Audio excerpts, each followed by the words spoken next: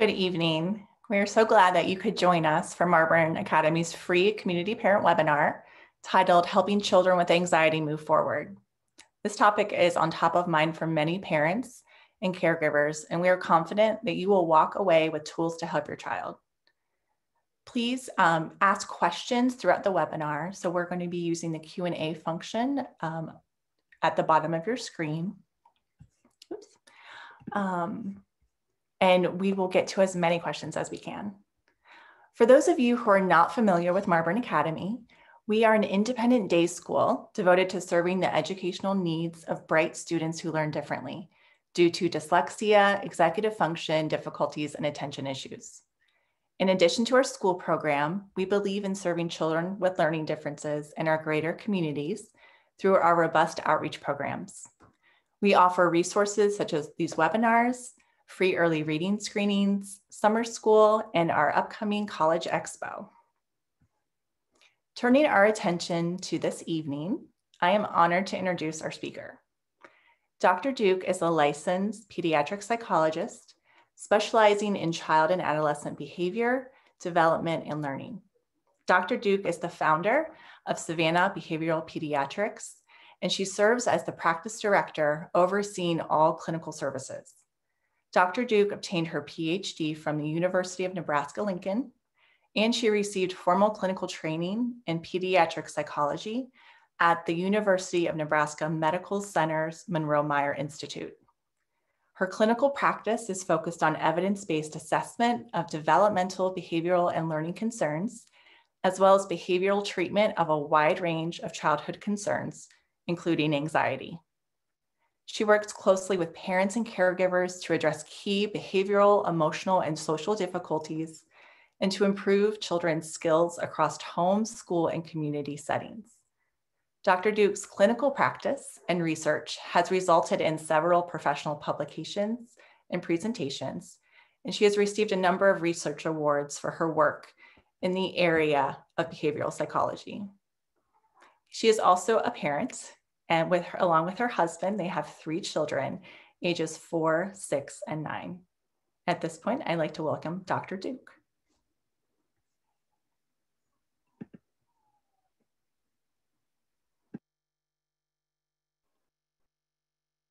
All right, I think I got it unmuted. So thank you so much for taking the time out of your busy schedules to join us this evening.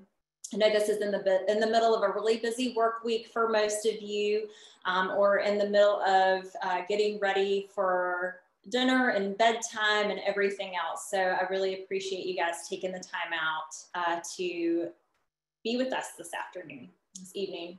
So I am going to talk a little bit about helping children with anxiety moving forward, given the current circumstances that we're all facing. We are all in this sort of uncharted territory of COVID. So I'm really going to be kind of taking that lens to walk through how to protect our children from becoming too out of the ordinary with these changes that we're experiencing, but also to help them learn to manage anxiety in a healthy, appropriate way. So I'm gonna start talking a little bit about what anxiety is, so what the origins of anxiety are, and what the factors are that really make it either grow and become more unmanageable or make it a little more manageable to handle. These are really the pieces that we as parents can focus on in terms of how we are reacting to or interacting with our children to make sure that we're really helping them to face life's challenges and in a skillful and healthy way. I'm going to focus a little bit on what I have seen in terms of the impact of COVID-19 on the experience of anxiety for all of us, but with a particular lens on our children and adolescents, and talk a little bit about kind of where things have kind of gone up until this point and what we can expect from here on out as we start to hopefully move toward more normality and more of a typical kind of routine. I'm also going to talk a little bit about when to address anxiety. So what are some of the things that you can start to look for to know this is something that we probably need to keep an eye on or address in some way? I'm going to try to spend a good portion of our time talking about some really practical strategies that you guys could implement from today forward. And I'm going to focus on foundational strategies to prevent our children from becoming over anxious in all of these tumultuous changing times. And I'm also going to talk about some evidence-based strategies for helping our children learn how to manage and handle anxiety in healthy ways. Because we know that anxiety is a part of, it's going to be a part of life. It's not something that we're going to get rid of, but we certainly want to teach our children how to manage it appropriately. So when we talk about what anxiety is, I don't really have to get into too much detail here because every one of you that are sitting here with me tonight have had the experience of anxiety. It is a natural, healthy human emotion. And when it's working properly, it is something that we want to have and experience. So anxiety is sort of like our own internal alarm system. And just like our fire alarm or smoke alarm is designed to keep our houses safe, and to keep us safe in our houses. So the alarm goes off, tells us to get out of there and we stay safe. Anxiety is sort of our body's alarm system in much the same way. So whenever I encounter something that is either really dangerous or at least I think is dangerous, then my body sends out these alarm signals to me and it prepares me to get out of there and keep myself safe. And so when it's working the way it's supposed to, our alarm goes off, that anxiety comes up, and we feel all of those very real physiological changes that happen, that heart rate increase, sweating, muscle tension, all of those things that happen are in preparation to get us out of a potentially dangerous situation.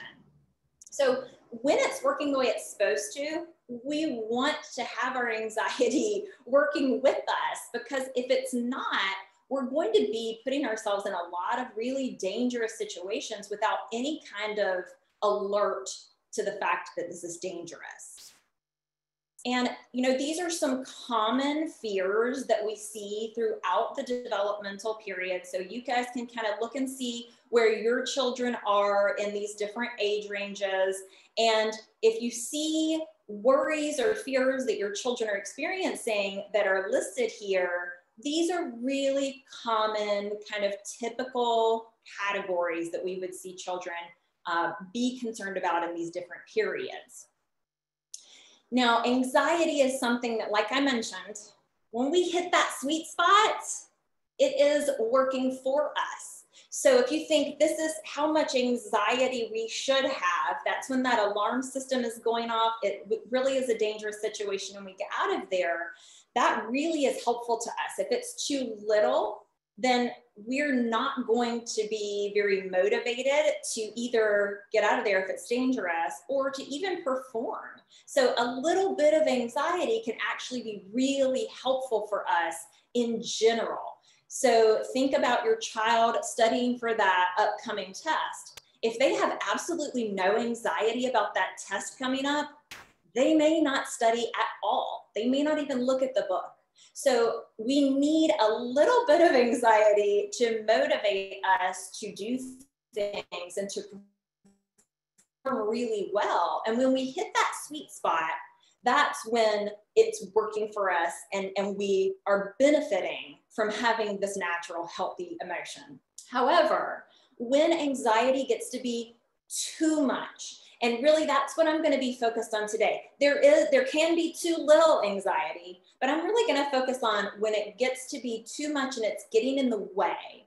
And so if it's starting to disrupt your child's life in some way, if it's disrupting their academic performance, their social life, if it's disrupting anything about their day-to-day functioning, that is a clear indicator that we probably need to help them manage this in a little bit of a different way.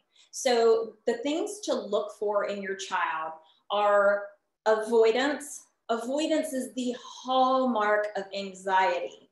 So this might look like refusal to do certain things, refusal to perform certain tasks or engage in different activities. It may even be things that were previously enjoyable, but for some reason, there's something about that situation that has become nerve-wracking or anxiety-provoking. And so the tendency is to try to get away from that situation. Also, when there are excessive aches and pains, you know, if we are on high alert and our bodies are in this heightened state of alertness and arousal, and if we're in that state for too long of a time period, it's sort of like we're cranking up this spring that's just getting tighter and tighter and tighter. And the byproduct of that is pain. And so we often see children have very real experiences of frequent stomach aches, frequent headaches that are the byproduct of their little bodies being in fight or flight for a good portion of time, when that's not really how our bodies were designed to be. Also, excessive reassurance seeking is something to look for. So we can see our children start to ask, is this going to be okay? What's going to happen when this? And asking about predicting future events. So that kind of reassurance seeking is normal when it happens sometimes, but if you start to notice a pattern that's happening repeatedly over and over and over, and your child is unable to move on without your reassurance, that might be an indicator that it's time to really address some of those challenges.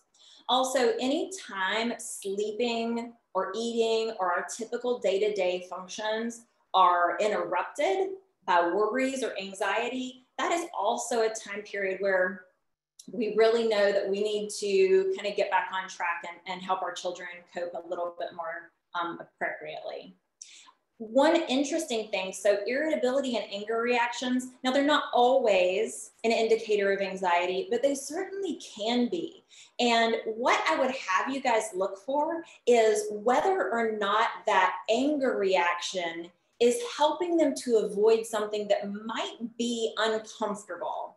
So I have a perfect example of this. When my son was my oldest son, who's now 9, was about 2, he was little and he was adorable, and he had this tiny little voice and this little country accent.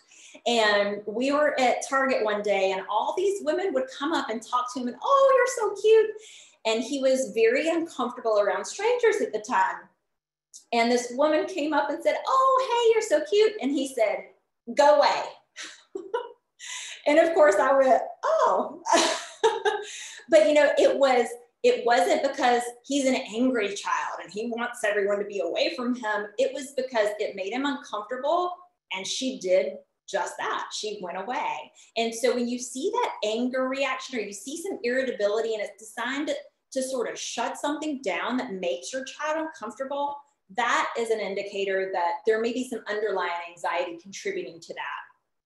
Also, if our children have difficulties with attention and concentration, certainly there are other factors that can influence attention and concentration, but anxiety and worries can really interfere with the ability to focus and keep my mind where it's supposed to be. If in my mind I'm thinking about what could go wrong, or I'm worrying about something, that's where my focus is going to be rather than on the task at hand.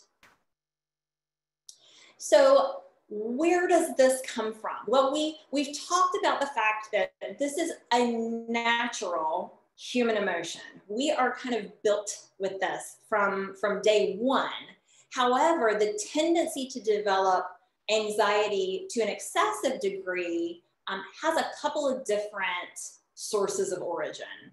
And there's certainly a genetic component. So it's definitely heritable. We see that anxiety runs in families. There's a great deal of research that suggests that there are increased rates of anxiety disorders among siblings and family members. And also, for those of you who have multiple children, you will know they all come into the world different. They all just arrive and have a little bit of a different personality from day one. And that's that temperament piece. So the disposition that our children come into the world with can also impact whether or not they're likely to develop some excessive anxiety. So those who are slower to warm up and maybe a little more hesitant tend to develop excessive anxiety a little bit more than others. Also, learning, we can learn to feel anxious about certain things. We can learn by watching the reactions of other people, and we are social creatures. We are always watching what other people are doing, how they're reacting, and our children are constantly watching us to see what our reactions are going to be. So we see someone overreact or have a really big fear response in a specific situation, that can invoke some anxiety in us as well. And so we can learn just by watching, oh, this should be scary, that this is in fact scary to us. Also, the experiences that we have can really change or increase the anxiety we experience in different situations. So for example, there are certain things that can get paired together. So something that's naturally sort of fear-inducing can get paired with something that's completely neutral, and that thing then becomes sort of scary. So I have a great example of a time when my nephew, who is now 22, he was probably about 3 years old, and his dad had a glass cup. It was sitting on a coaster that was sitting on a glass table. And when he picks up the cup, the coaster stuck for just a second before it fell and burst through that glass table.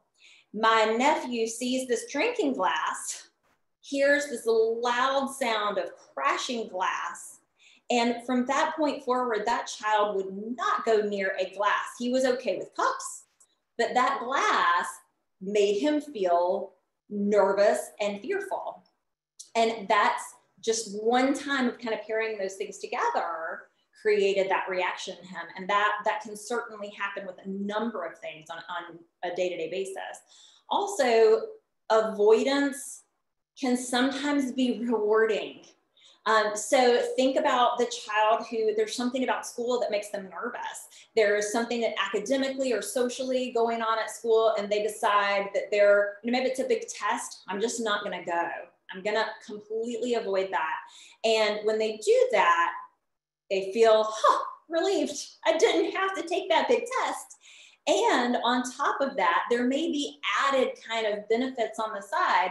Maybe I get to hang out all day and sleep in and take naps and watch whatever I want to and eat whatever I want to, which is really enjoyable. So sometimes we can be sort of rewarded when we avoid certain things, and then that can make our anxiety grow around that specific thing.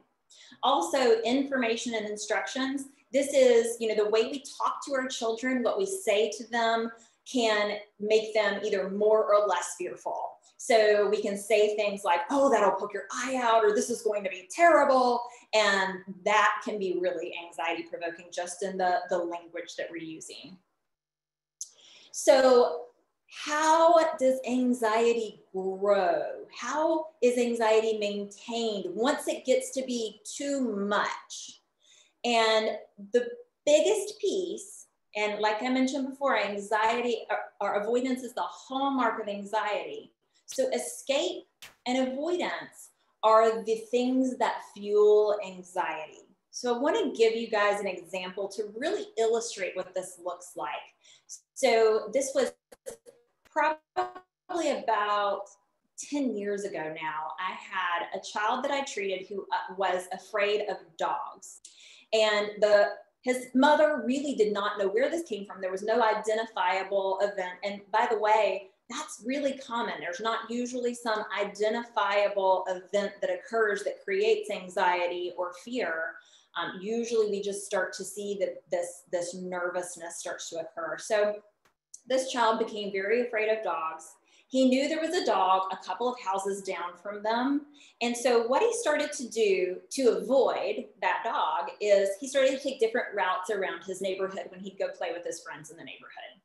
And then he started to learn where all the dogs were in the neighborhood. And he started taking these really unusual and roundabout paths to get to his friends' houses. And his parents were saying that, you know, he had gotten all of these really unusual pathways down because he knew where every dog was in the neighborhood. Well, then one day he realized as he's walking his unusual path, a family walks by with their dog, not on a leash, and he realizes dogs can be anywhere. He stopped going to play in the neighborhood because dogs could be anywhere in the neighborhood. And it got to the point where his mother said at one point, he would not even look out the window because he may see a dog. So I want you to think about what this looks like on a big scale. So his world used to look like this. My whole neighborhood. I can go to my entire neighborhood. I can play wherever I want to. And then I notice there's a dog that I don't really want to go around. So I make my paths a little smaller. And then I change my paths again to avoid these other places.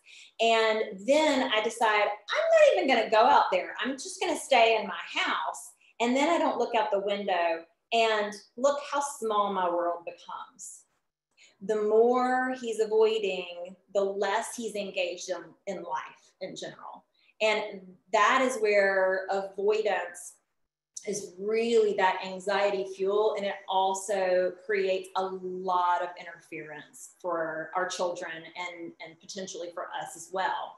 So what happens when we get out of a situation that makes us feel uncomfortable is there are a couple things that happen at once. First, just like this kiddo who's avoiding his dog, he goes, oh, I don't have to be around any dogs. I'm safe. So there's this immediate relief and this feeling that, oh, that felt good. I think I'm going to do that again next time.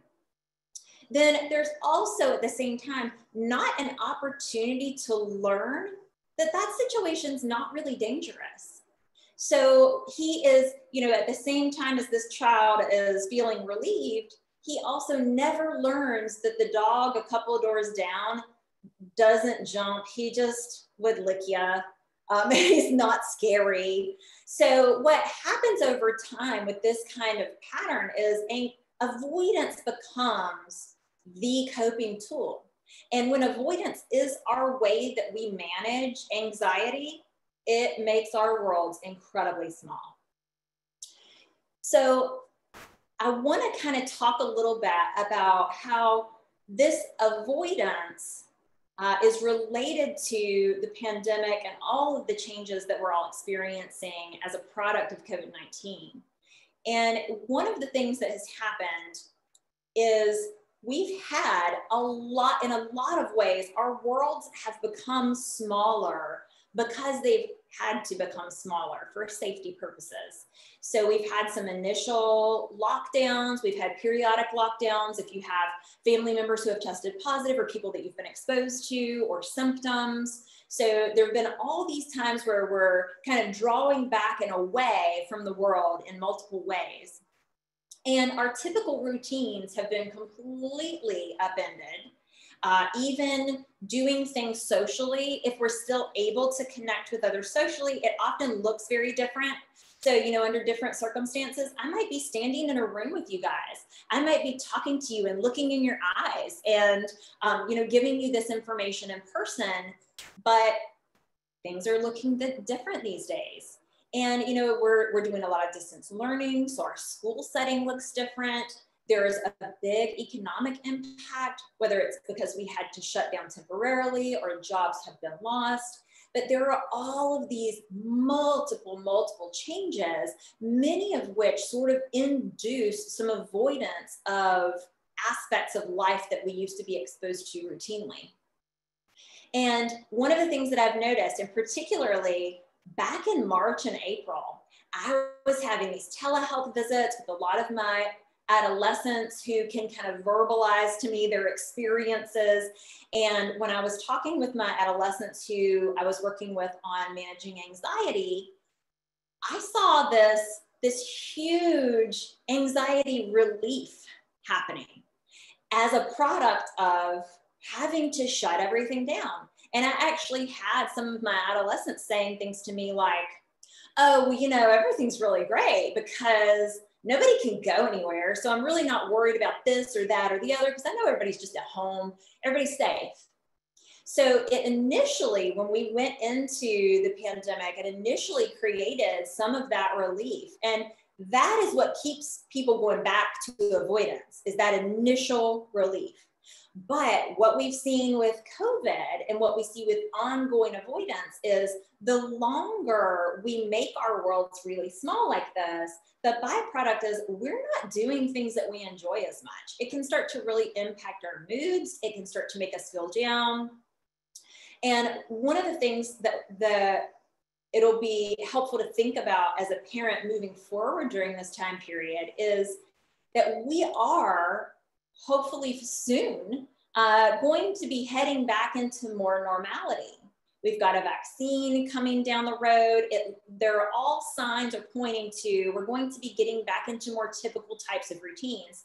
And after a really long period of avoidance of different types of activities, social activities, other types of interactions, this is going to be really challenging, particularly for those who are predisposed to being over anxious. So when we're pushing them back into their world, that's the time when we're probably going to see some pushback, and it's going to be really challenging. So moving into that, we want to think about how to manage anxiety in a healthy way. And the goal is never to eliminate anxiety because we really do need it. It is there for a reason. We just want to send a message to our children that it's okay to have this feeling, but that we need to pay attention to it to see if it's alerting us to danger or if it's tied to something that maybe is not in fact dangerous. And this is really akin to stopping to see when your smoke alarm goes off, stopping to see, is there really smoke? Is there really fire? We're not just going to take the batteries out of our alarm and pretend like we don't hear it and we avoid the alarm itself. We really want to check out what it's telling us. And, you know, one of the things that I see happen all the time, and I really think it is for our generation of parents, it is particularly prevalent, and that is that we have so much pressure to be the perfect parents, to do everything and be everything for our children. And there's this intense pressure to really protect our children. And so we have a lot of pressure from multiple sources to feel like we need to protect our children. And of course, when we see our children in distress, we don't like that. Nobody likes to see their children struggling. And so there is a tendency to jump in and scoop them up and save them. And if you feel this tendency, it just means that you are a normal, good parent. I feel this way all the time, like, oh, I just want to scoop them up. But the thing that can happen if we rescue our children and we try to protect them from anxiety or anxiety-provoking situations is we are the ones sort of doing this external calming for them. And they really need to be tasked with managing their emotions and their anxiety on their own, because we're teaching them to be independent human beings who are going to grow up and stand on their own 2 feet. So they really need the responsibility of learning to manage this in a healthy way.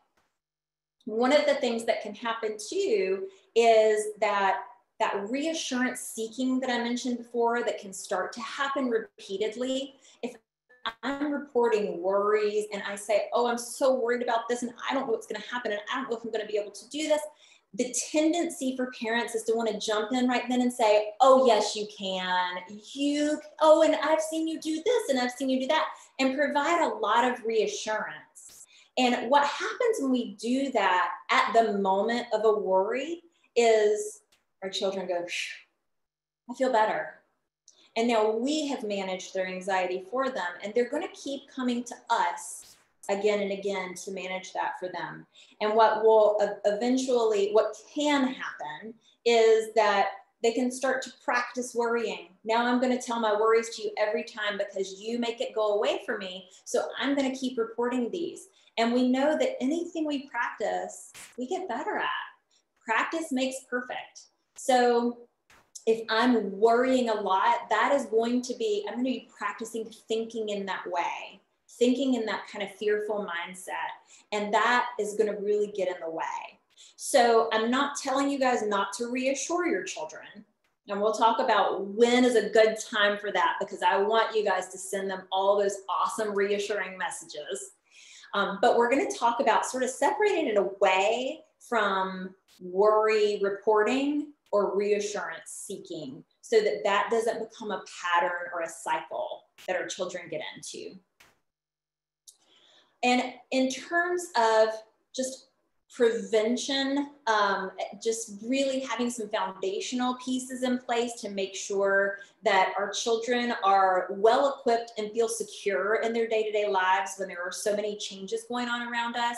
One of the things that we really want to think about is either keeping our routines as consistent as possible, so trying to have as many of our typical routines as we did pre-COVID now, or if we've sort of gotten out of routine, which most of us have, because this has been a very big shift for everyone, it's reintroducing some of those routines and having a consistent daily structure, having predictability in my day really helps me to manage some of those bigger unknowns, like what's going to happen next week or next year.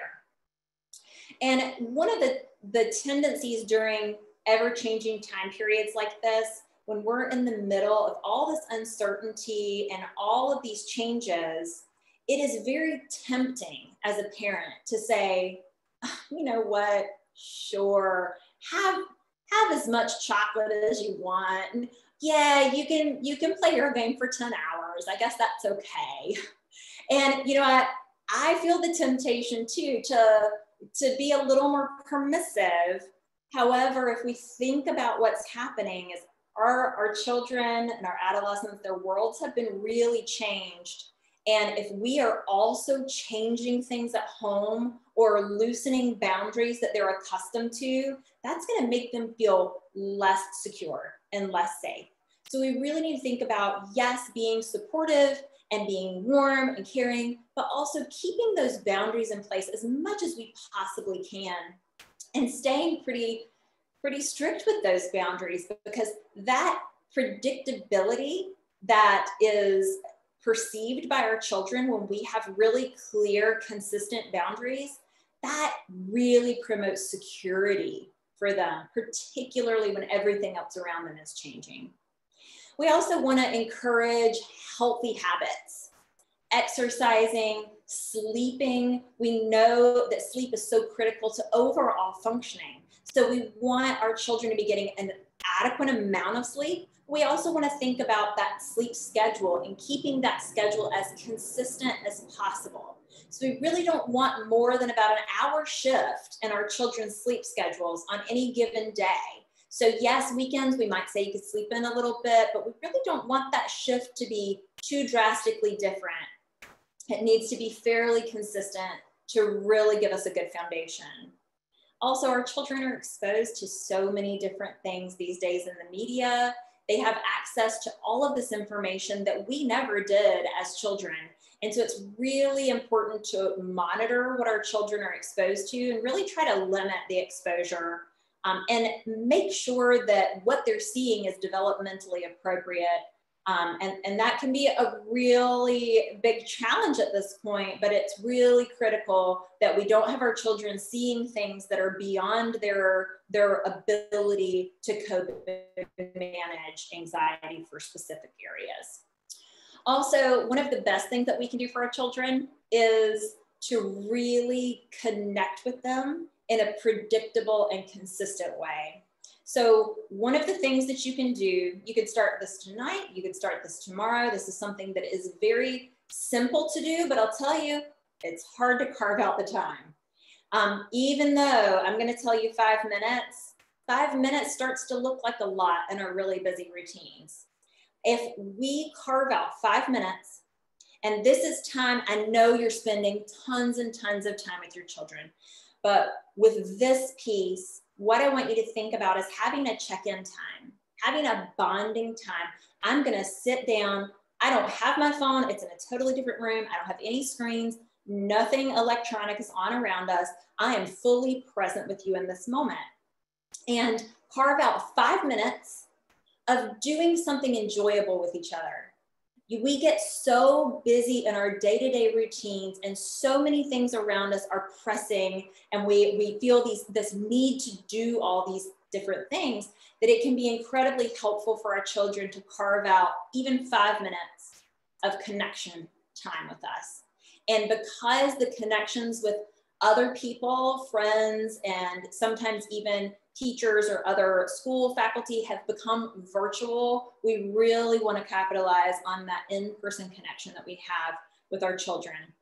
So this really works best too if you can make this a predictable part of your child's routine.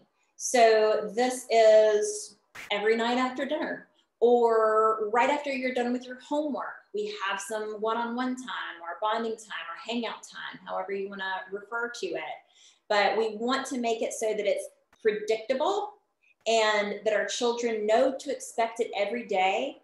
And they really are relying on their connection with us to learn how to interact with the world. So when they connect with us, we become that secure base that they can then go out into the world from.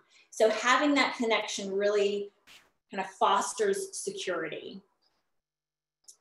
Also, we've talked a little bit about how, yes, our children are watching what we do. And observation is certainly a form of learning that they're using. So they're watching how we manage our world. And we really want to demonstrate calm coping in the face of challenging situations. Now, by this, I do not mean that you should always act as though nothing gets to you and you're not fearful at all.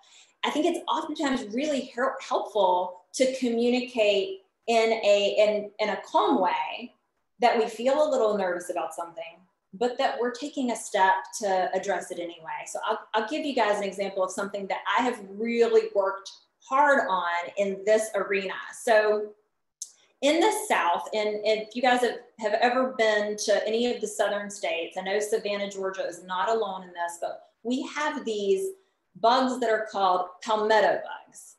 That is really a fancy word for gigantic flying roach. So these are things that in my childhood, I developed a very big fear response to. My sister would have these big reactions. My mother had these big reactions to them, and I developed the same kind of reaction. And so now, never fails, every summer, 2 or 3 of those at some point or another, they're going to come into your house. And so now I am very mindful of the fact that I need to maintain some composure. And my children know, I've told them that I'm not good with bugs.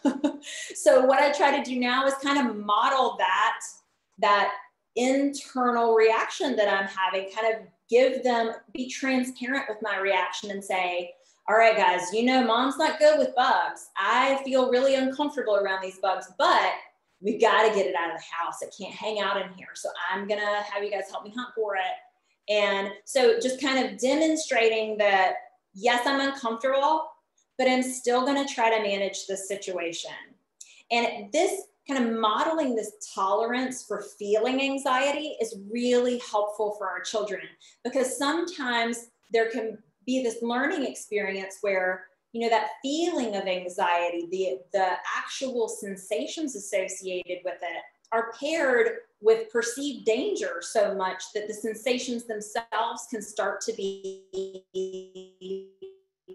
seem sort of scary.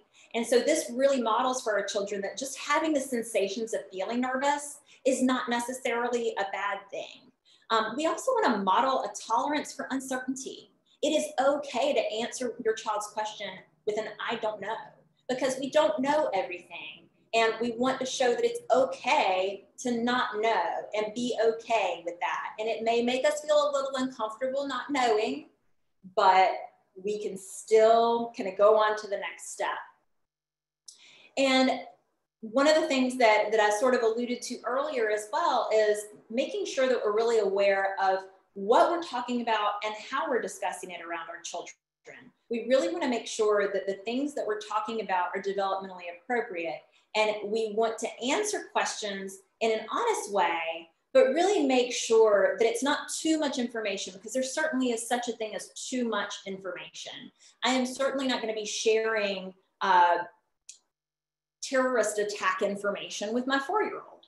That would just be something that's beyond her ability to cope with at this point. So we really want to make sure that we are limiting overexposure to anxiety-provoking types of situations, but allowing our children to be able to sit with some of the uncertainty or anxiety that goes along with safe day-to-day types of things. So as part of this, you know, we're talking about encouraging our children, and I'm going to talk about developing this bravery mindset. But certainly I am not advocating that if your child is afraid of water, that you go throw them in a pool. That is certainly not an approach that we want to take. What we do want to do is start to help our children develop a mindset of bravery. So saying things like, yes, you might be a little nervous about whatever this situation is, but it's not dangerous, and you got this. And even giving them little things that they can say to themselves when they're already calm, when it's not something that's happening in that moment. You know, if they're already calm, you can give them things to say like, I got this, I can do it, and I'm gonna be okay. And if they practice saying things like that, they're gonna get better at thinking in that way and thinking in that resilient way. So we want to kind of model that for our children and help them to develop that sort of mindset that I can do this, I am going to be okay.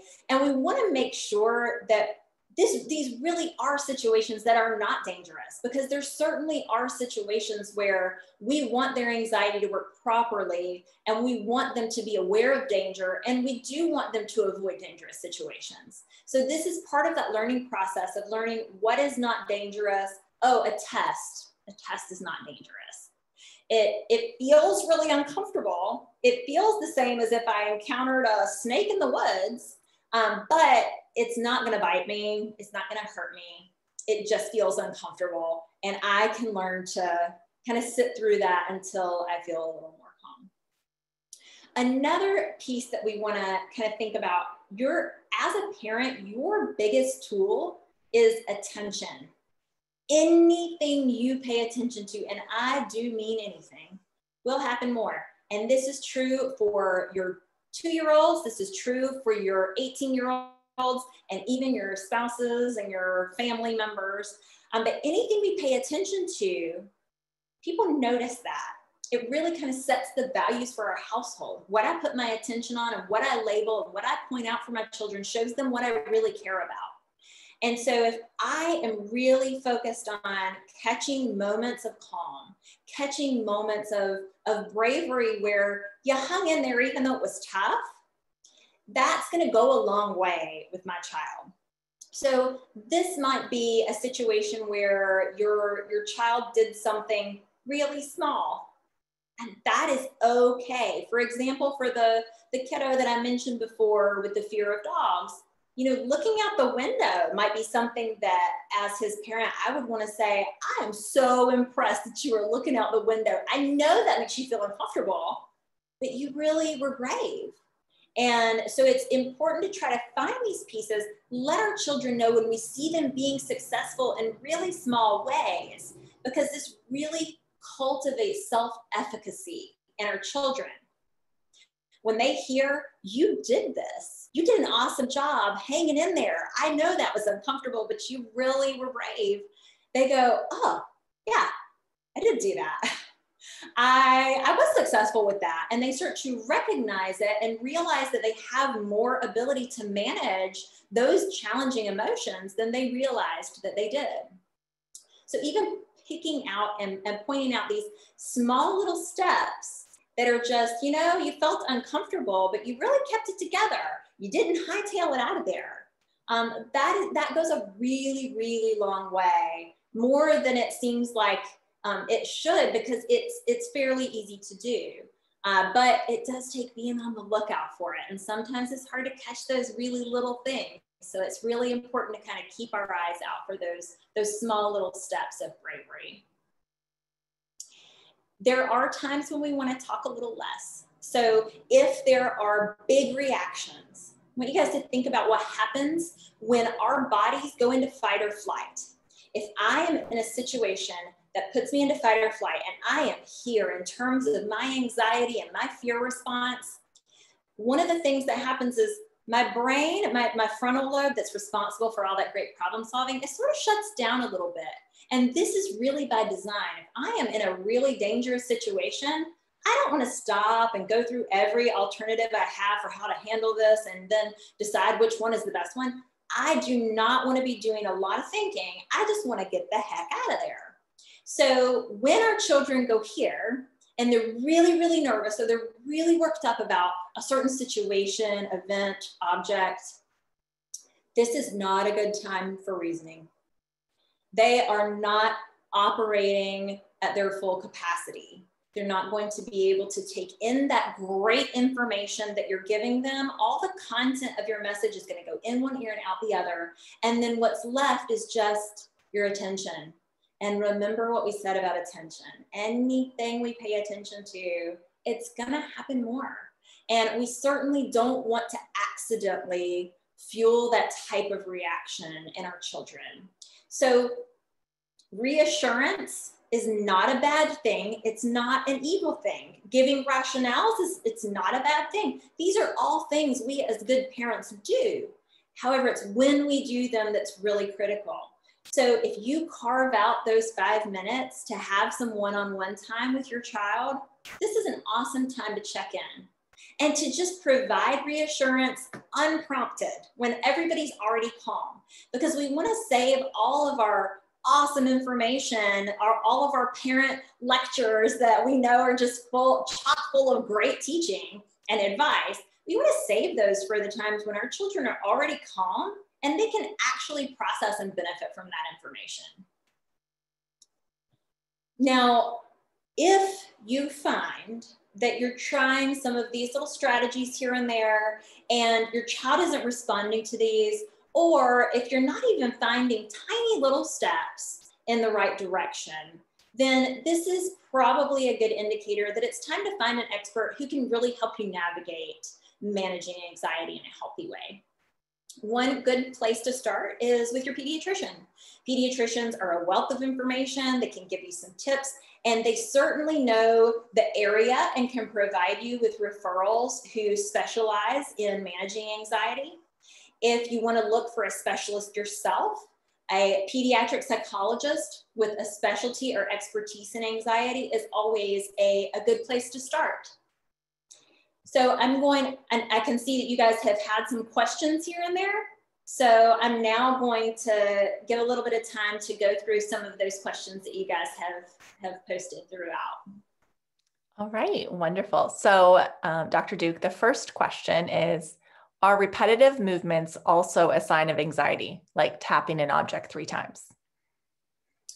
So certainly repetitive behaviors or movements can be indicators of anxiety. So if I'm nervous and my body is sort of working overtime, I might be doing things like tapping.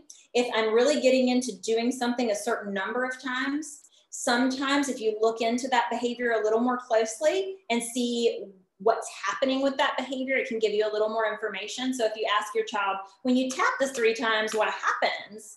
And does that make you feel more comfortable after you get done doing that 3 times? And if they say, oh yeah, that makes me feel so much more comfortable, it can be just sort of a way to relieve anxiety and can get to the point where it can start to get in the way. So if a child's tapping their pen 3 times, that's probably not going to interfere with your day-to-day life. However, if they're spending hours tapping a certain number of times and it is interfering with, they won't even stop and get in the shower, they won't stop and eat their food, that's when you know, okay, this is interfering. It's gotten to that point where we need to do something.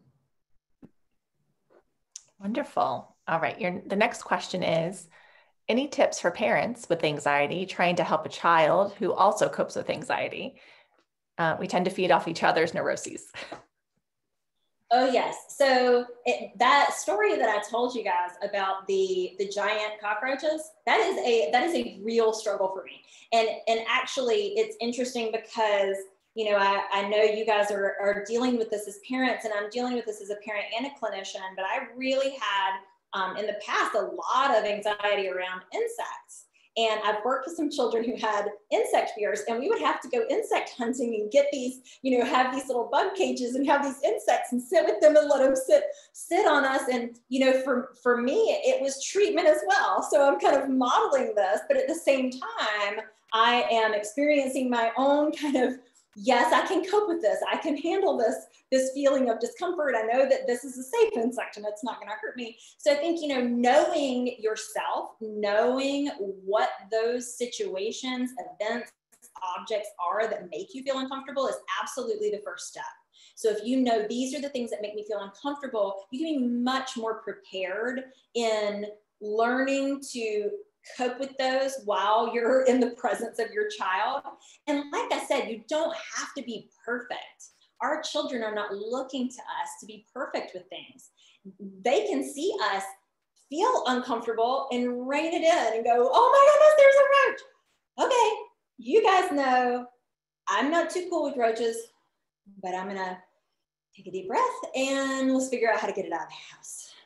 So I think it's okay to have that reaction sometimes and then model kind of reining it back in and getting it together, because that's real life. That is being a human parent.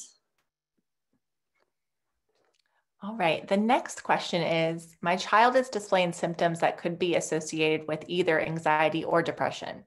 I often hear those terms mentioned together. How do you differentiate between the two?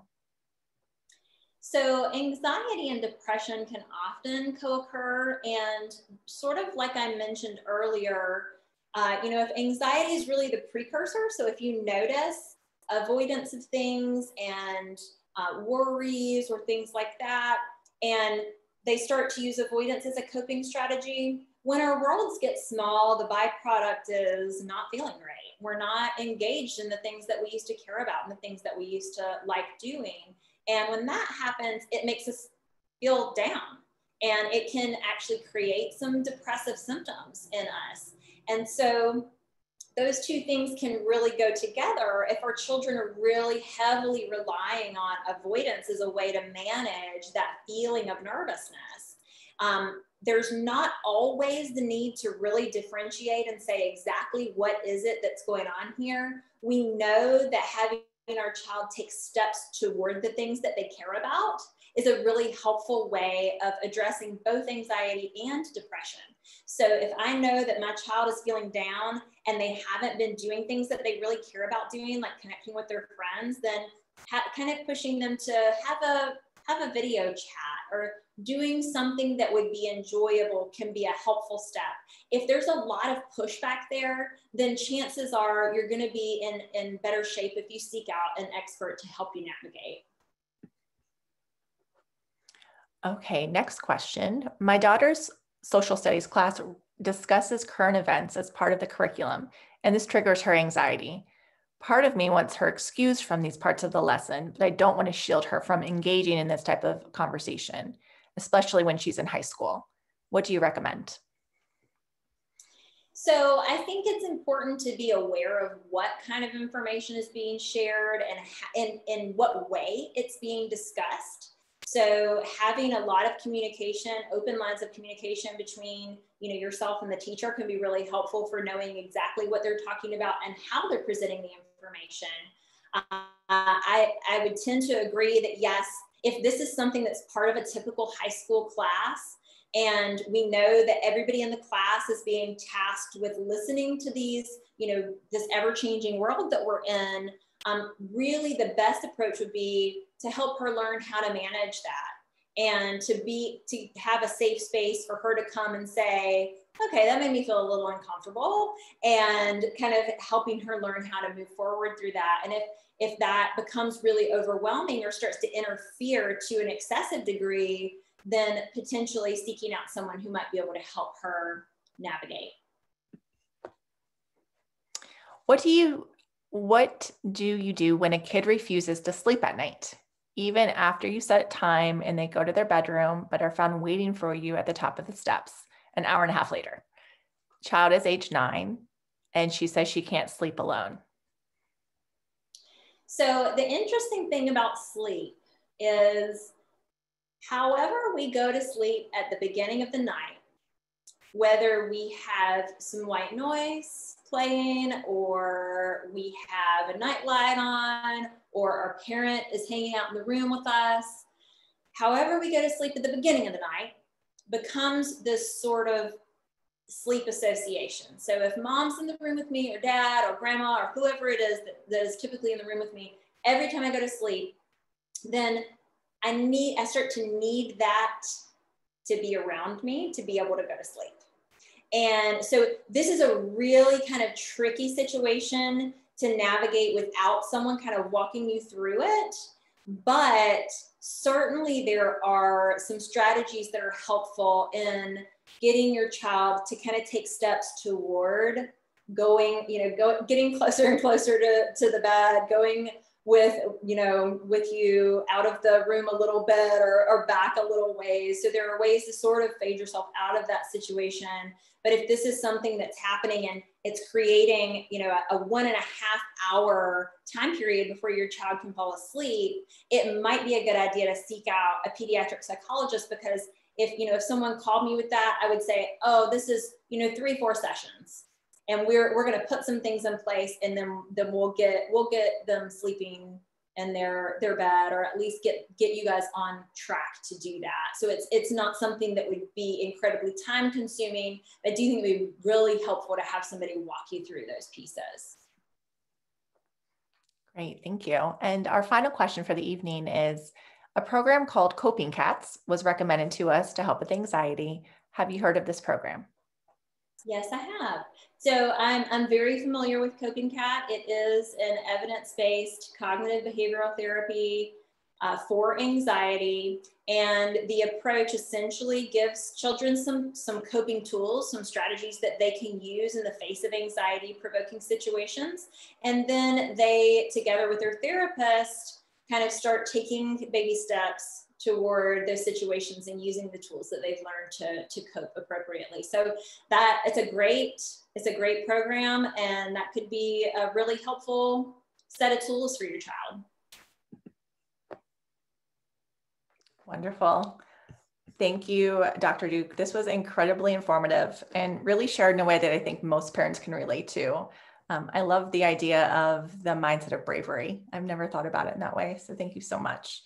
And thank you to everyone for joining us this evening. Be on the lookout for an email that will come your way with some resources from tonight's webinar, and have a great night. Night.